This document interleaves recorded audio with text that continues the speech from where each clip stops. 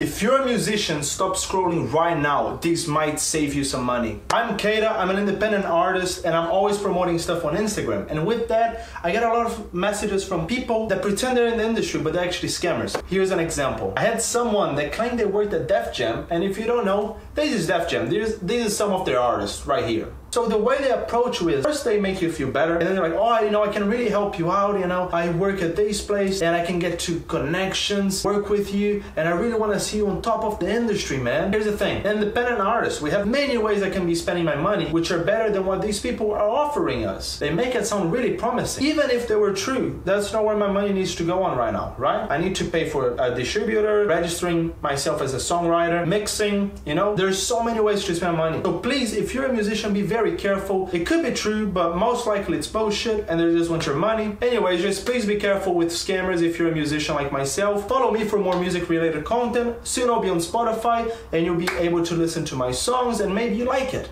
Who knows? See ya.